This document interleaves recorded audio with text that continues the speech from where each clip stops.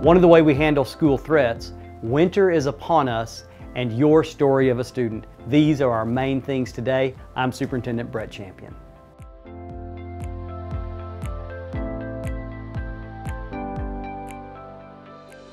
Our first main thing is also our priority main thing: student safety.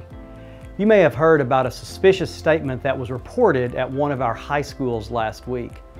Well, fortunately, that turned out to be not a credible threat. Also, fortunately, our system worked.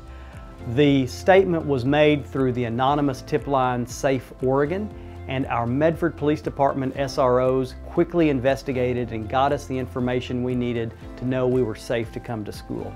Thank you to those who used the anonymous tip line and to our incredible Medford Police Department. For more information on SafeOregon and how that tip line works, check out this newsletter.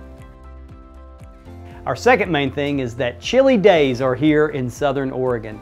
In the event that we need to cancel or delay school, you'll be notified via a phone call and an email, and if you let your school know, via text message.